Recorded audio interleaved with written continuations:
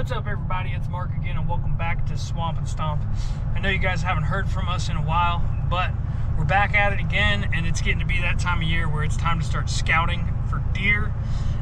So I'm headed out right now at the end of the day, just trying to get, the time of day when the temperature's not so crazy. It's just been so darn hot. But I'm heading out to a couple spots that I know are typically pretty productive during deer season, so I don't necessarily need to scout them. I'm gonna go hang up a few cameras. I am taking my AR-15 with me, and if I see a hog pop out, I'm gonna shoot it, because I'm out of breakfast sausage, and my wife has been asking me to make more, so.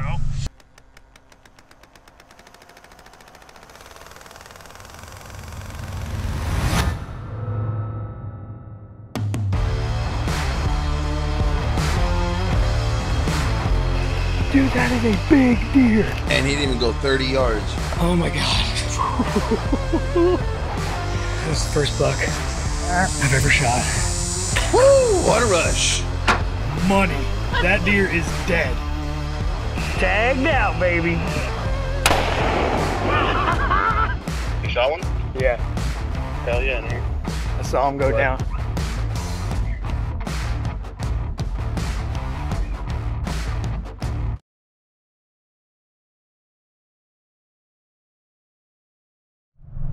Also, it is worth mentioning, we are doing our annual deer and hog scouting workshop together with backcountry hunters and anglers.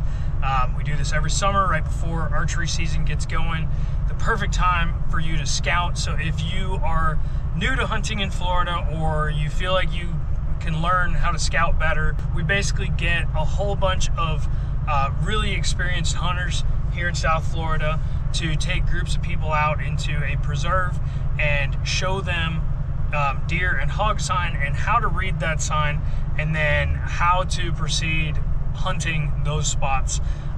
You'll learn a lot, even if you already know a lot. So hopefully you guys will join us for that. It's gonna be on June 29th. We hope to see you guys there. Now let's get into the video. Beautiful day. It's hot, but it's starting to cool off. It's the end of the day. And heading out to a couple spots, put out some cameras, and if I happen to see a hog on the way, it's gonna get it. But so far all I've seen is this raccoon right in front of me. Not what I'm looking for. All right guys, first camera's up there. I think I see a couple hogs up here.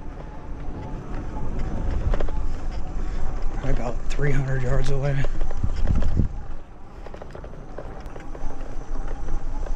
They're just walking along the canal, going the other way, it looks like.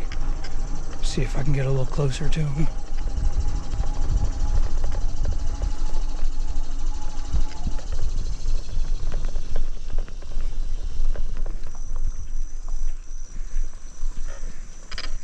Alright, I'm gonna ditch the bike.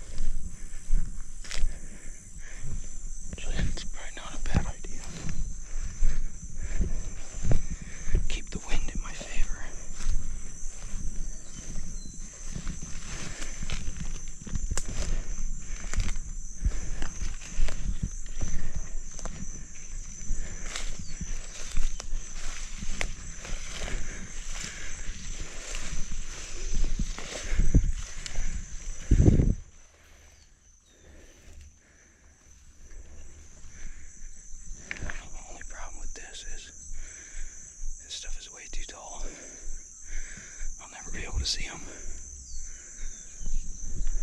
I think my best bet is to get back on the levee.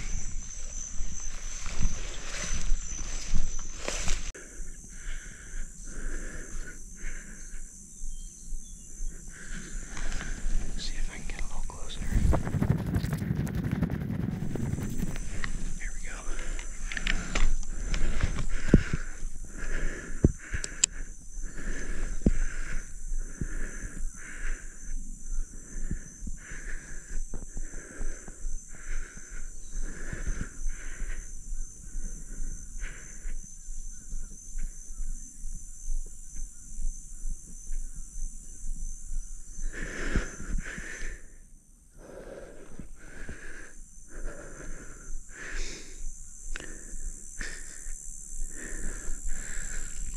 Steady.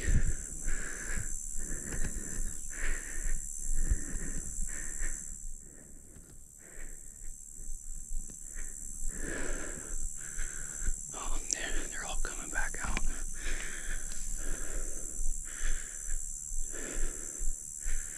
There's a whole family of them.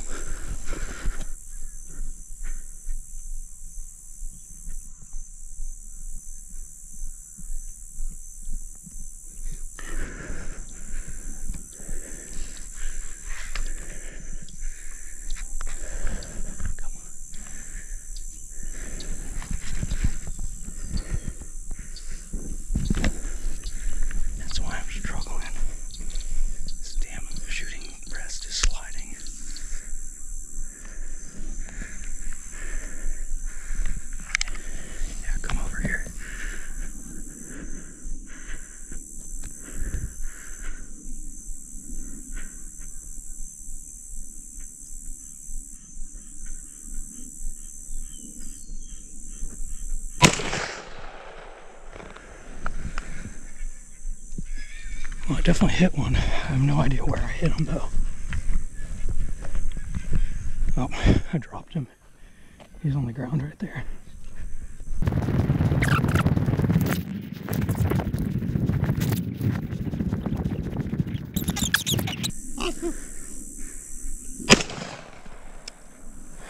All right. Not a good shot. I don't know how I hit him, but his guts are out. But that last one, right through the brain.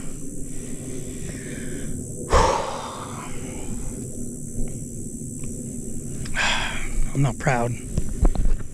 I'm not proud of the way that went. Probably could have done better on that, but they looked like they were about to bolt. And I made a quick shot. Sorry, little buddy. He's done though. Oh, at least he didn't suffer too long. All right, I'm gonna go get the bike. It's a couple 100 yards back. Get this thing gutted out and get the heck out of here. I got work in the morning. All right, so I was just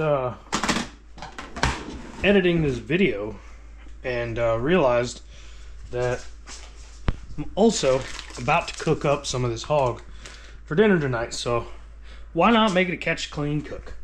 So here's what we got going on. I took the ham of this hog and let me get it out and show you what I did.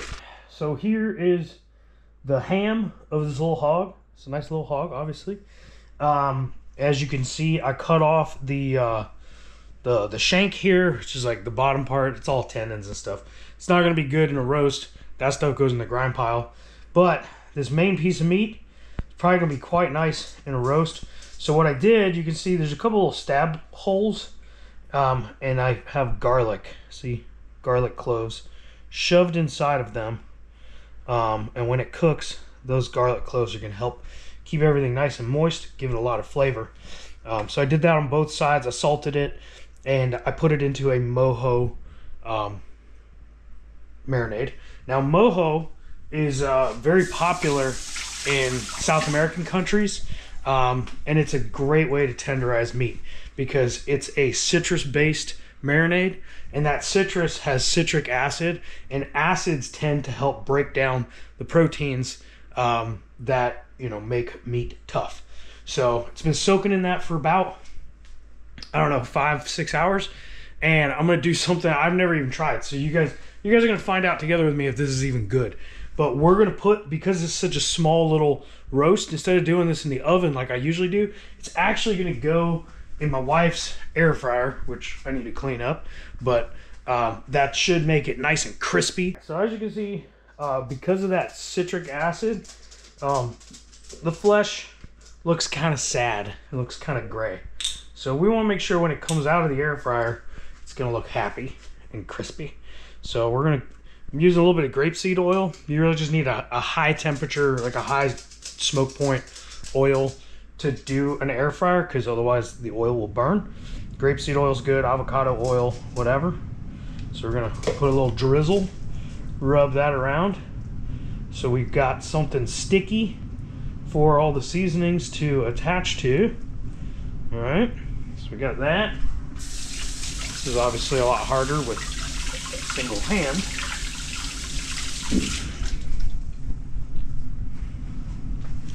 Just wipe it on my shirt, and we're gonna hit it with some simple seasonings, nothing too crazy. We're gonna hit it with salt,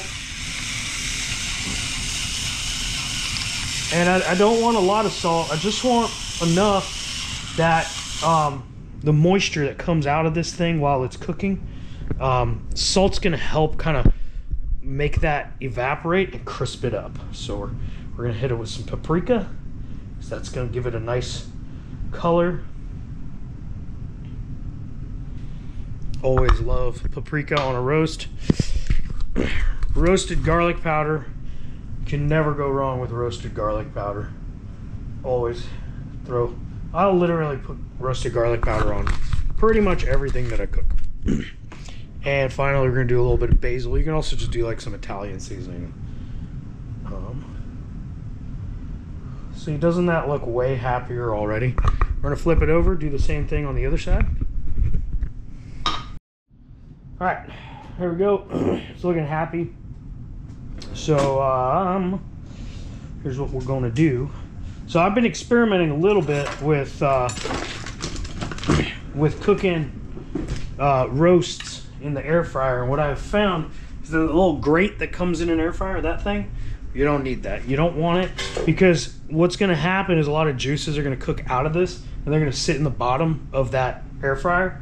And you actually want the meat to sit in that, because it's gonna like keep it nice and juicy. So what I like to do is I'll put it in upside down from the way I want to present it, and then I'll flip it over for like another just like 4 or 5 minutes, just to get that both sides of it nice and crispy. So I'm gonna take the thermometer here for my meat thermometer, and we're gonna go in on the largest side, which is gonna be here, which is very difficult to do while I hold the camera. Okay, there we go. Touching the bone. That's important. Right up against that bone, because that's gonna be the deepest spot. So just like that. And now I'm gonna take this and I'm gonna set it in here. And you wanna make sure that that thermometer remains touching the bone, just like that. Now we got this thing set up. We're gonna come over here to the air fryer. Like I said, this will come right out the side, and we can plug it in to the meat thermometer. So we're gonna put it on air roast. I don't know what the hell that means. I guess that's gonna be on 375. Sure. Yeah, let's do that. And then I'm just gonna set it for 20 minutes, because I don't think it's gonna have to go longer than that. Like I said, I'm just gonna keep an eye on the temperature. And then I'll probably flip it when it gets to like 110 or something. Yeah, let's see what happens. All right, so I've got the thermometer in there. The inside's at 152 right now. It's been resting for about I don't know, 6 minutes or so. So as you can see, I don't know if you can see that, but there's definitely juices inside. So hopefully they don't all come flowing out. I'm gonna cut into it right now. Let's see what happens.